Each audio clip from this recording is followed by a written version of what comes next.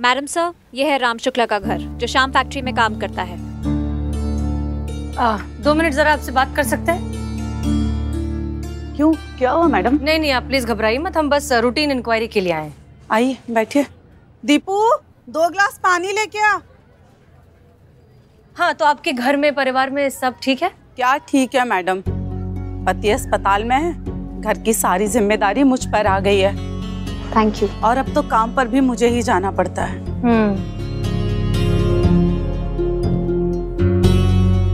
ये पानी का टेस्ट इतना अजीब सा क्यों है? मीरा देखो जरा।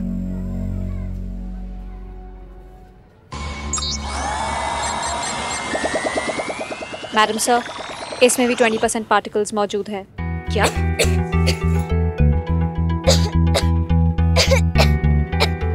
अरे इसे तो बहुत ज्यादा खांसी हो रही है। हमेशा से ऐसे ही खांसता है मैडम। तो डॉक्टर को दिखाया? दिखाना क्या है मैडम, सालों से ऐसे ही खांस रहा है। 3 साल पहले रोजी रोटी की तलाश में लखनऊ आए थे, यहाँ प्लास्टिक फैक्ट्री में काम मिल गया, तब से सबका यही हाल है मैडम।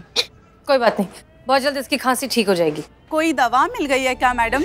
दवा नहीं, इलाज मिल गया है, वो भी परमानेंट वाला। हेलो, चीता चतुर्वेदी, उद्योग नगर में जितने भी लोग हैं सबके ब्लड सैंपल लीजिए, खास तौर पर उन वर्कर्स के जो श्याम फैक्ट्री में काम करते हैं। ओके। जी मैडम सर, जैसा कि आपने कहा था, हम यहाँ पर उद्योग नगर में लोगों को भेज रहे हैं ब्लड सैंपल के लिए लैब में। मैडम सर, यहाँ पे 60% लोग उद्योग नगर फैक्ट्री से जो काला धुआं निकल रहा है ना, उसके शिकार हुए लग रहे हैं। थोड़ा कम या ज्यादा, but I am sure madam sir, यहाँ पे सभी लोगों के अंदर धुएं से निकले केमिकल पार्टिकल्स जो है वो डेफिनेटली पाए जाएंगे।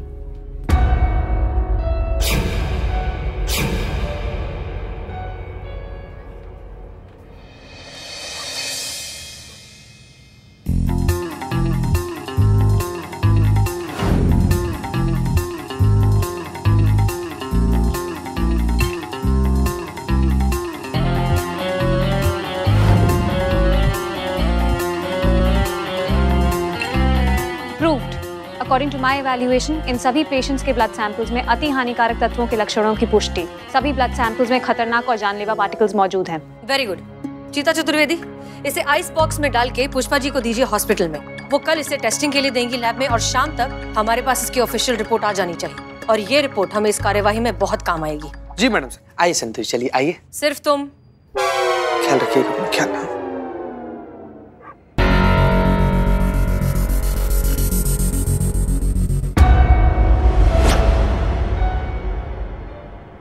कांग्रेचुलेशंस मैडम सर, अब ये केस ऑलमोस्ट सॉल्व हो गया है।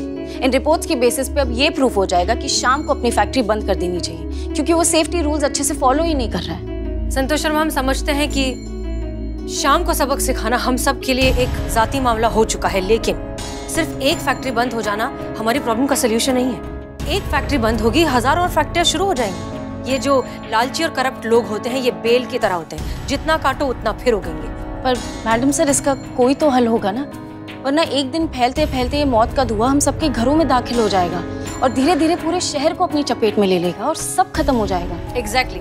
अब यही बात हमें श्याम कुमार को समझानी है कि अगर उसने ये सब नहीं रोका तो बहुत देर हो जाएगी। उसके साथ साथ हमें शहर में ऐसे जितने भी लोग हैं जो ये जहर की मौत की फैक्ट्री खोलकर बैठे, उन्हें भी ये बात समझानी होगी, उनकी आंखें खोलनी होगी। पर कैसे समझाएंगे शाम जैसे लोगों को मैडम सर, जिनकी अकल पर बस लालच का पर्दा पड़ा हुआ है। तजुर्बा कहता है हमारा, बात वही जो दिल से निकले और दर्द वही जो अपने जख्म से निकले। किसी और का दर्द समझने के लिए बहुत जरूरी है कि खुद उस दर्द को पहले सहा जाए। Meera confused, can you please explain ma'am? I will explain everything. आप लोग पहले यहाँ आइए, हम आपको प्लान समझाते हैं।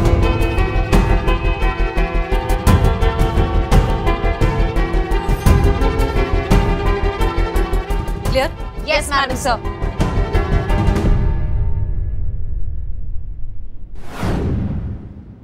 तो महिला थाने वालों ने उद्योग नगर के लोगों के ब्लड सैंपल ले लिए? जी मालिक, रात बहुत हो चुकी थी, अस्पताल के लैब भी बंद हो चुके थे, इसलिए सभी ब्लड सैंपल उस पुलिस वाले के साथ कांस्टेबल पुष्पा सिंह के पास पहुंचा दिए गए हैं, जो उसी अस्पताल में करिश्मा सिंह के पास ही रुकी हुई है। कल सुबह पुष्पा सिंह वो सारे सैंपल लैब को दे देगी। नहीं जग्गी, ये नहीं होना चाहिए। एक बार अगर ये ब्लड सैंपल लैब तक पहुंच गए तो फिर हम कुछ नहीं कर पाएंगे, मैं तो बर्बाद हो जाऊंगा। कुछ भी करो जग्गी, लेकिन ये ब्लड सैंपल लैब तक नहीं पहुंचने चाहिए। जी मालिक। तो अब क्या करें? जाओ अस्पताल जाओ और वो ब्लड सैंपल जो हमारी बर्बादी का कारण बन सकते हैं उसे खत्म कर दो, और साथ में वो सास और बहू को भी। जी मालिक, जैसा आप कहें।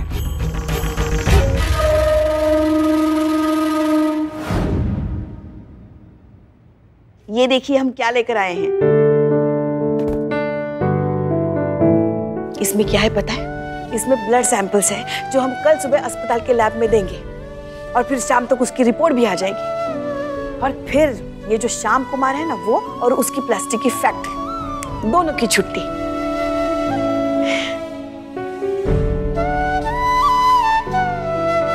सुन रही है ना मेरी बच्ची? हाँ,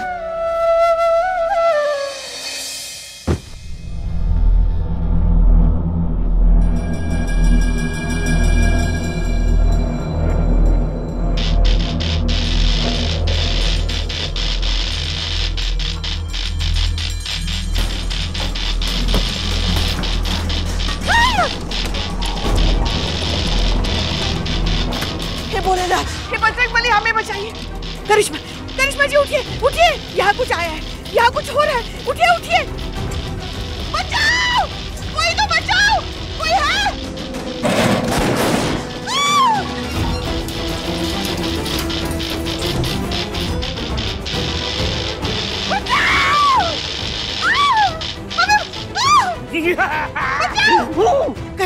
करिश्मा जी उठिए, देखिए भूत हमें पकड़ रहा है, हमें बचाइए, बचाइए।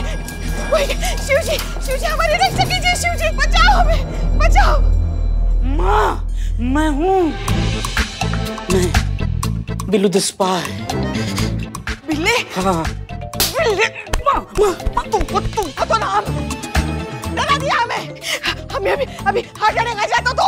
अरे मैं तो इनको जगाने के लिए कर रहा था, आप क्यों जाग गई? मतलब आप क्यों डर गई? अरे इनको जगाने के लिए, इनको जगाने के लिए, ये ऐसा वाहियात चौचले से वो उठ जाएगी। पागल, इनके लिए तो कुछ खतरनाक सोचना पड़ेगा ना, कुछ और, मतलब उनके स्तर का। हाँ अच्छा, जाओ यहाँ से, जाओ। ठीक है। मैं डरा।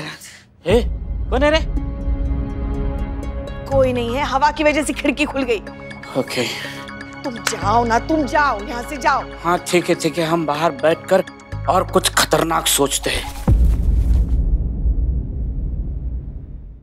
देखिए, आपको घबराने की कोई जरूरत नहीं है। हमें दरअसल आपके पति से ही काम है, लेकिन वो काम करने के लिए हमें आपकी मौजूदगी चाहिए। भरोसा रखिए, हम जो कुछ भी कर रहे हैं आपके और पूरे शहर की भलाई के लिए ही कर रहे हैं। लेकिन बात क्या है मैम? मेरे पापा जेल में है? नहीं, ऐसा कुछ नहीं है। हम ना तुम्हारे पापा को एक बात समझाना चाहते हैं, पर वो उन्हें पता नहीं क्यों समझ ही नहीं आ रही। लेकिन वो तुमसे बहुत प्यार करते हैं और तुम उन्हें समझाओगे तो उन्हें समझ में आ जाएगा, है ना? ओके, तो अब सुनो करना क्या है।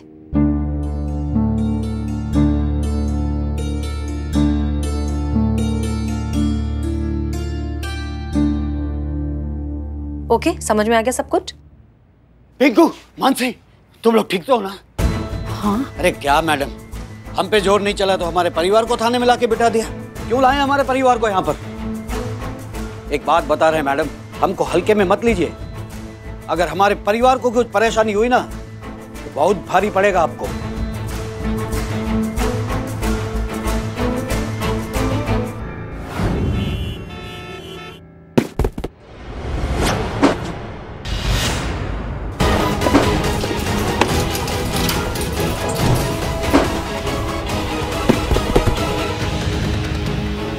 क्या कर रहे हो तुम?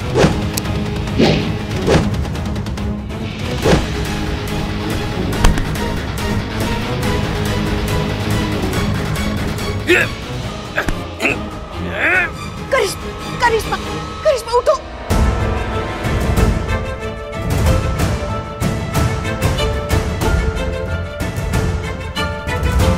करिश्मा,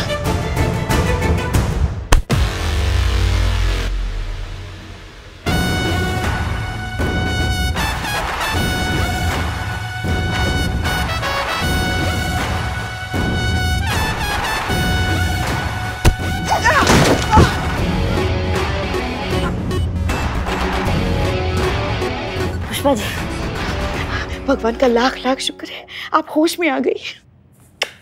आप एक काम कीजिए पुष्पा जी, हमें थाना लेके चलिए, हमें मैडम सर का मदद करना है, केस सॉल्व करना है, आप हमें वहाँ लेके चलिए सबसे। हाँ हाँ वो सब हो जाएगा। आप अभी देखिए कितनी कमजोर है। आज की रात आप आराम कीजिए, कल वैसे भी थाना जाना ही है ना।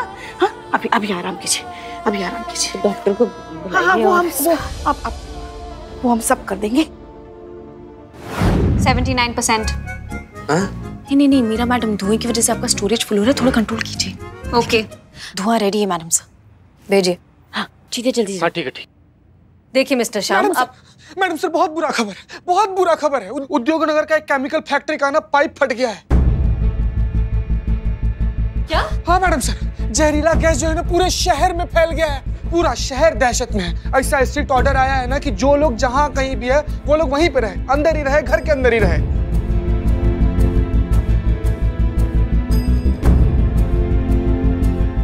अरे चलो यहाँ नहीं रहना है, चलिए। एक मिनट, आप ये क्या बेवकूफी कर रहे हैं? पूरे शहर में जहर फैला हुआ है और आप अपने परिवार को बाहर ले जाना चाहते हैं, मरवाना चाहते हैं? नहीं मैडम, अब हम यहाँ नहीं रहेंगे।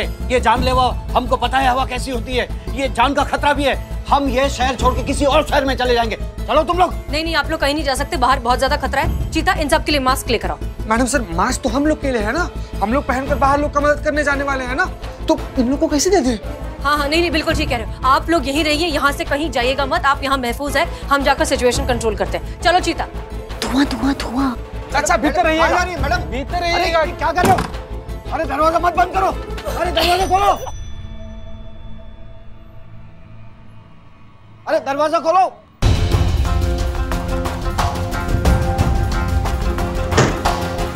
मैडम दरवाजा खोलिए, मैडम प्लीज। बेटा सांस मत ले, बेटा आंखें खोल, होश में आ। अरे कोई है? हो गया, अब चलते हैं मैडम। इसको कहा 2 मिनट। मैडम कोई है? दरवाजा खोलिए, दरवाजा खोलिए प्लीज। मैडम खोलिए। आंखें खोल बेटा, देखिए ना क्या हो गया। बेटा उठ बेटा, आंखें बंद मत कर, आंखें खोल बेटा, देख सब ठीक हो जाएगा, सब ठीक हो जाएगा बेटा। खिड़की खोल के धुआं आने दो, अब चलो। मैडम प्लीज दरवाजा खोलिए। देख तू बेटा होश में आ, बेटा होश में आना बेटा।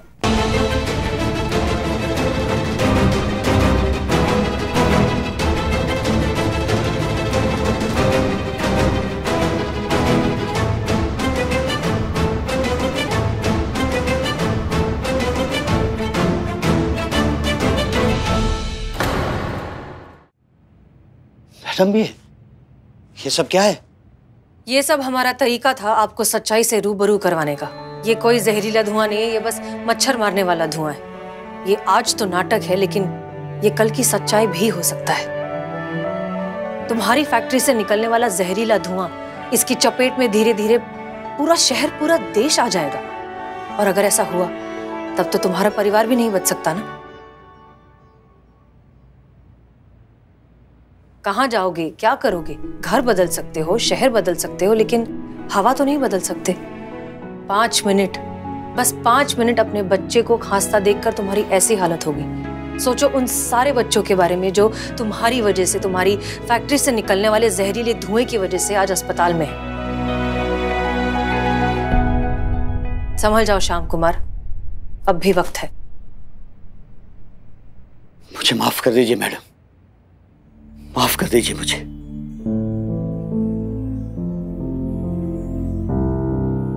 पैसों की लालच ने मुझे अंधा कर दिया था। मैं ये भी भूल गया था कि लकड़ी जलाने वाले हाथ भी जलते हैं। मुझे कुछ भी सजा दीजिए मैडम, मुझे जेल में डाल दीजिए। मुझे आपकी दी हुई हर सजा मंजूर है मैडम।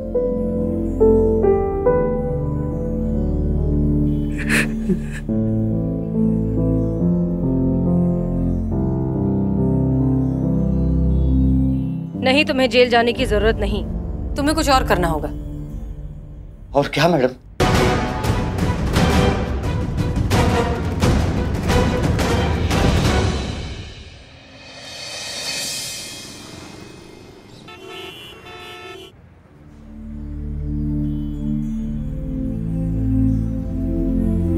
जो कुछ आपने हमसे कहा अब पूरी दुनिया से कहिए। आइए।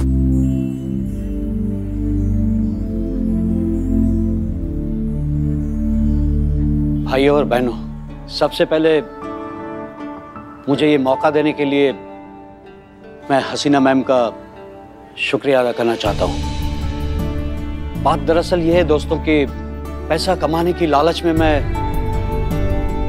एक धीमा मौत का जहर हवा में घोल रहा था, लेकिन जब तक उस मौत ने मेरे दरवाजे पे दस्तक नहीं दी तब तक मुझे पता नहीं चला। दोस्तों, आप लोगों को मैं यकीन दिलाता हूँ कि वो प्रदूषण फैलाने वाले पार्टिकल्स आज के बाद मेरी फैक्ट्री में नहीं बनेंगे और ना ही तो मैं इससे किसी और फैक्ट्री में बनने दूंगा।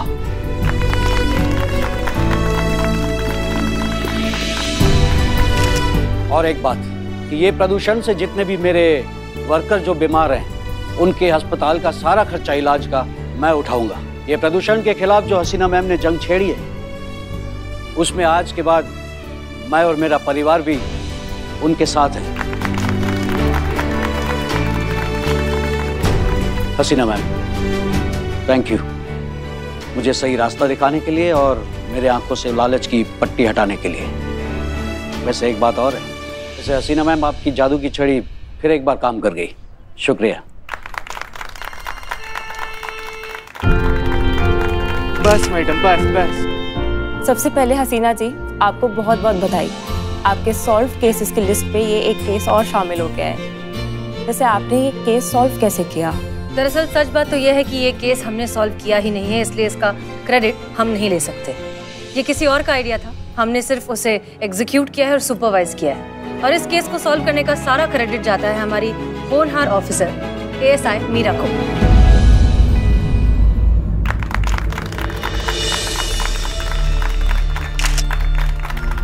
आप ही के लिए ताली बज रहा है।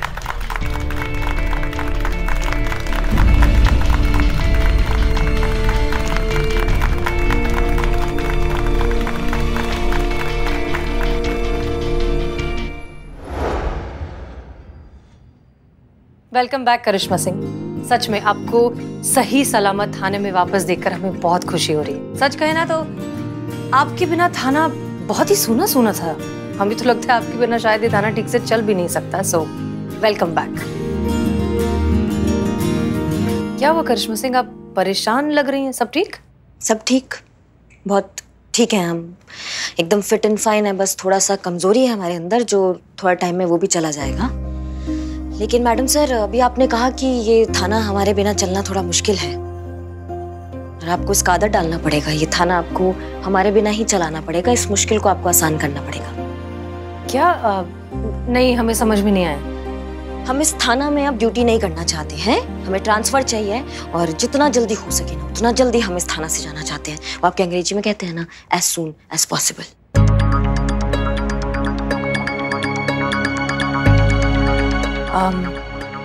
वजह जान सकते हैं? वजह तो ये है मैडम सर, आपने खुद ने पैदा किया है वजह को। ये टीन का डब्बा, ये टीन का डब्बा हमारी जगह ले ना ले, आज आपने इसे हमारा जगह दे दिया है। ये कल को हमें इस थाने से बाहर निकाले ना निकाले, आपने अपने दिमाग में हमें इस थाने से बाहर निकाल दिया है ना। मतलब कल को ये हमको धक्के मार के बाहर निकालेगा, इससे अच्छा हम इज्जत से चले जाते हैं ना। खुद ही कुछ नहीं रहा यहाँ पे पहले जैसा, सब बदल गया इस थाना में। देखिए करिश्मा सिंह, हम नहीं मैडम सर, ना हम इस टीन के डब्बे के पक्ष में ना थे, ना हैं और ना रहेंगे। आप हमेशा से थी और हैं और हमेशा रहने वाली हैं। तो फिर आप ही को मुबारक ना। लीजिए आप इस टीन के डब्बे को और कीजिए अपने सारे केसेस सॉल्व। देख रहे हैं हम, साड़ी वाला केस से देख रहे हैं ना। मतलब ये जो भी करती है तो वाह वाह, और हम जो भी करते हैं तो जीरो। हमारा मेहनत नहीं दिखता है क्या आपको मैडम सर? हम भी तो भागते हैं ना, हम भी तो दौड़ते हैं ना, हम भी तो सोचते हैं ना, हम भी दिमाग लगाते हैं, लेकिन नहीं दिखता है आपको। किसी इंसान के लिए मशीन को भुला दिया जाए समझ में आता है, लेकिन किसी मशीन के लिए इंसान को ही भुला दिया जाए ना, ये हमको डाइजेस्ट नहीं होता है ना। मतलब डिपार्टमेंट का प्रयोग तो उल्टा पड़ गया ना। फिर मशीन को यहाँ काहे भेजा था? इसलिए भेजा था कि हम इसको इंसान की तरह बना सके, लेकिन इसने आपको अपनी तरह बना लिया, एकदम कठोर, एकदम भावनाओं से कोरी, जिसमें बिल्कुल दिल नहीं है। करिश्मा सिंह, सच्चाई से मुंह फेर लेने से सच्चाई बदल नहीं जाती, और सच यही है कि कुछ मामलों में मशीन इंसान से बेहतर नहीं है। लेकिन मशीन इंसानों से बेहतर नहीं है, ना थी, ना होगी, ना कभी कभी जिंदगी में नहीं हो सकती है मैडम सर।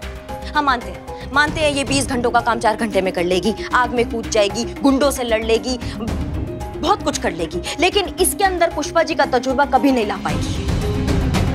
क्या ये संतू की मासूमियत लाएगी? क्या ये चीते का भोलापन ला सकती है? क्या ये हमारी वर्दी के लिए हमारा जो मर मिटने का जज्बा है, क्या ये वो ला सकती है? नहीं ला सकती, ये कभी नहीं ला सकती। डिपार्टमेंट जितना मर्जी कर ले, ये नहीं ला पाएगी। खैर जो भी है, आपको ये ज्यादा बेहतर लगती है तो ठीक है, हम एक काम करते हैं, हम अपना ट्रांसफर एप्लीकेशन हेडक्वार्टर्स भेजते हैं, वो हमें काला पानी भेज देंगी ना, हम काला पानी चले जाएंगे, लेकिन हम इस थाना में इस टीम के डब्बे के साथ नहीं रहेंगे। जय हिंद। रुकिए,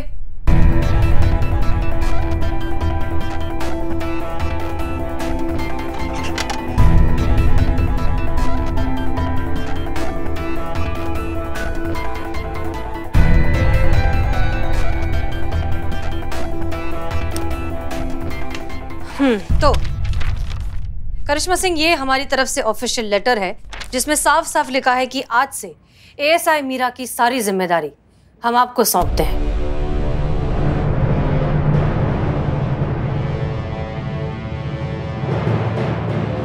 मीरा, यहाँ आइए। आज के बाद ये सिर्फ और सिर्फ आपके ऑर्डर्स फॉलो करेंगी और किसी के नहीं। आपको पूरी ईमानदारी और डेडिकेशन के साथ इनकी ट्रेनिंग कंप्लीट करनी है और डिटेल रिपोर्ट डिपार्टमेंट में सबमिट करनी है। ये मौका दे रहे हैं हम आपको करिश्मा सिंह, ये साबित करने का कि चाहे कुछ भी कर लिया जाए, एक मशीन को इंसान नहीं बनाया जा सकता। All the best.